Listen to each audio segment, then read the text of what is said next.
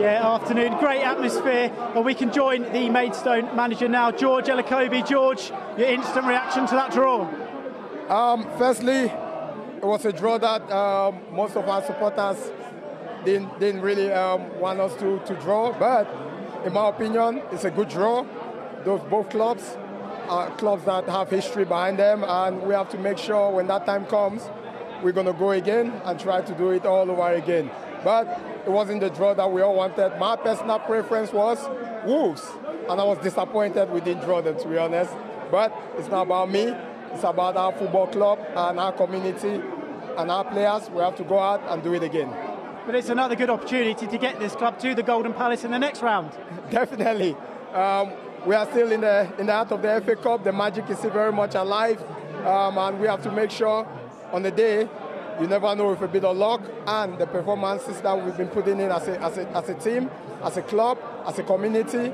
Hopefully, on that day when it comes, we'll be ready and we'll give a good account of ourselves. How motivated are you to get a Premier League club potentially in the next round?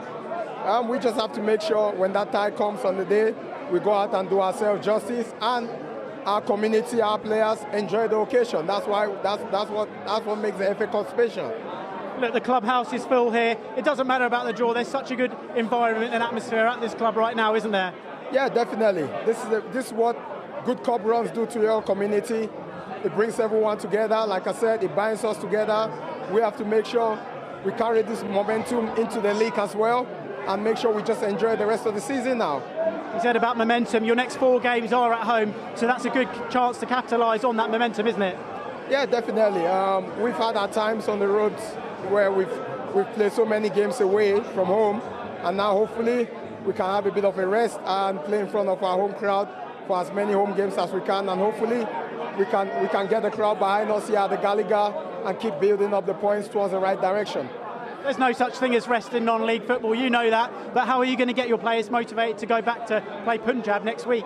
Well, my players are always motivated. Once that game was finished on yesterday, we've been talking about enjoying the moment, enjoying the occasion, enjoy today, and tomorrow we'll be back at work, making sure we're as professional as we do.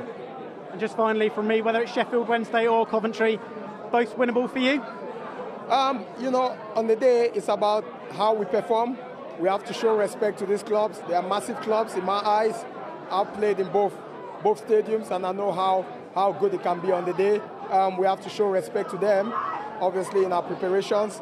And I know they'll be watching the results, and they won't take us lightly. And we have to be ready physically, psychologically, tactically, mentally. We have to be ready technically, but more so socially. And we have to go there and enjoy the occasion. And that's why we are still in the heart of the FA Cup in the 5th round. And then we're the Golden Palace. Well, you never know. The FA Cup dream is still much alive, and I'm sure they'll be cheering on Maidstone.